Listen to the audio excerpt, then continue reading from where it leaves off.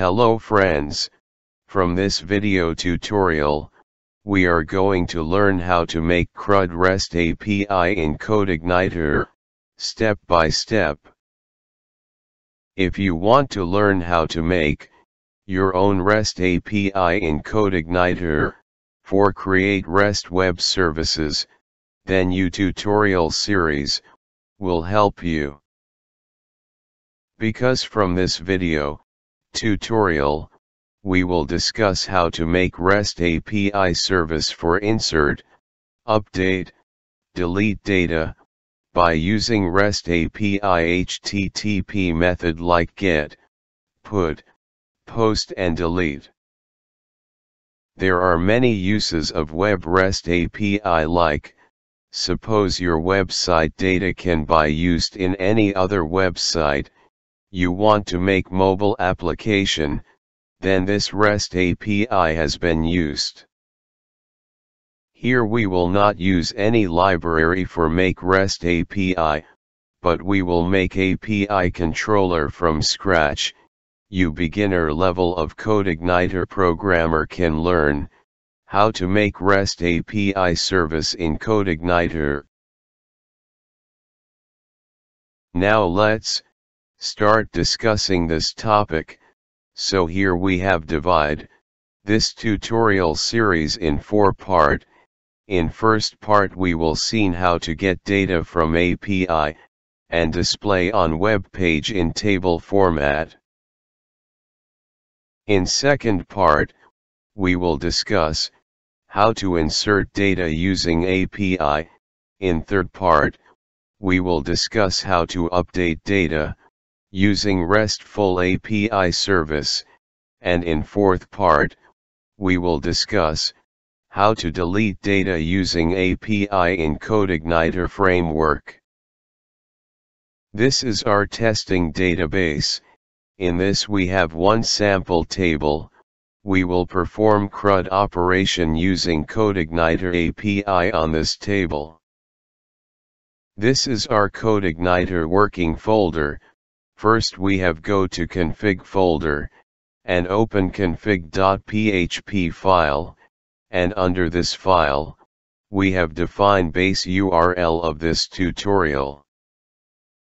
After this, we want to make database connection, so we have open database.php file, and under this file, we have defined mysql database configuration like, host name set to localhost, database name set to testing, username set to root, and password set to blank. Under controller folder, we have make 2 controller file like api.php and testapi.php. We will make API under api.php, and from testapi.php file, we will test API functionality. In models folder we have create on API model.php file, for database operation, and API view file we will use for display HTML output on web page. First, we want to display samples table data on web page using API, so we have go to test API controller. We will use this controller for access API. Under this class, we have make index method. This is the root method of this class. Under this, we have write $this with load object with view method. Under this, we have write API view. It will load API view file on web page. Now we have go to API view.php view file, and under this file, we have used jQuery and Bootstrap library link. Under this file, we have create one HTML table with 4 table column like, first name, last name, edit and delete, and for fill table with data, here we have also create on table body tag. Now we have moved to write jQuery code, so here we have make fetch data function. This function will display sample table data on web page, by using API services.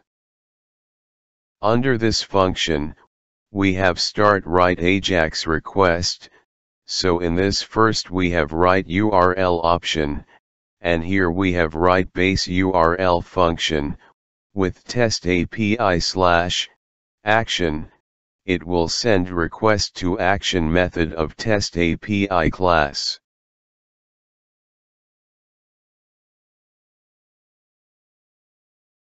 In second option, we have write method, and here we have use post method, for send data to server. In third option, we have write data option, here we can define which data we want send to server, so here we have defined data action variable, with value fetch all send to server. Lastly, we have write success callback function. This function has been called if Ajax request completed successfully, and it will receive data from Ajax request. Under this function, we have write $, with table body tag, with HTML method, and under this we have write data. This function will fill table with data. Now we have called this function, so here we have write fetch data function, so when page has been load, this function has been called and it will display samples table data on web page, by using API. Now we have go to test API controller, and here we have make action method, this method will receive Ajax request. Under this method, we have write if statement, and under condition, we have write $this with input object with post method, and under this we have write data action. If this condition true, then it will execute if block of code. Under this block, we have write $data action variable is equal to $this, with input object with post method, and under this we have write data action, so here we have store this value in local variable. Now again write if statement, and under condition, we have write $data action variable is equal to fetch all. If this condition true, then it will execute if block of code. Under this block, we have write $API URL variable is equal to localhost / tutorial / Codeigniter folder name / API controller. This is API URL for fetch all samples data in JSON format. Now we have write $client variable is equal to curl init method, and under this we have write $API URL variable, it will init curl resource. After this, we have write curl set option function with 3 argument like $client variable, curl option return transfer, and true, it will set return data type JSON. Below this, we have write $response variable is equal to curl execute function, and under this we have write $client variable, it will execute request, and it will receive data in JSON format, which has been stored under this $response variable. Now we have write curl close function, and under this we have write $client variable, it will close curl resource. After receive data in JSON format, now we want to convert into PHP array, so here we have write $result variable is equal to JSON decode function, with $response variable, it will convert JSON string to PHP array. Now, we have write if statement, and under condition we have write count function with $result variable value greater than 0, if this condition true, then it will execute if block of code. Under this block, we have write for each loop, and under condition, we have write $result variable as $row variable. Under this loop, we have write $output variable, and under this we have append HTML code like open and close table row tag, and under this we have create for table data tag. In first table column, we want to display first name, so here we have write $row variable with first name object. In second column, we want to display last name, so here we have write $row variable with last name as object. In third column, we want to make edit button, so here we have write button tag, with type is equal to button, name is equal to edit, class is equal to edit. We will use this class as selector in Jquery Code. After this, we have write ID attribute is equal to $row, with ID object. This value we will use for edit data, and in button text, we have write edit. Same way in last column, we want to make delete button, so here we have write button tag, with type is equal to button, name is equal to delete, class is equal to delete. We will use this class as selector in Jquery Code. After this, we have write ID attribute is equal to $row, with ID object. This value we will use for delete data, and in button text, we have write delete. This way, we have convert sample table data into HTML table format. Now we want to send Ajax request. Here we have write echo statement, with $output variable, it will display data on web page. Now we have go to API controller class for make API for fetch all sample table data, and here we want to make API for send all samples data. Under this class, first we have write construct magic function. This function has been called if new object of this class has been created. Under this function, we have again write parent class, with construct magic function. This function will called parent class, construct function. After this, we have write $this, with load object with model method, and under this we have write API model. It will load API model, when object of this class has been created. Now for load form validation library, here we have write $this with load object, with library method, and under this, we have write form validation. After this, we have make index method. This method we will use for send all samples data, in JSON format.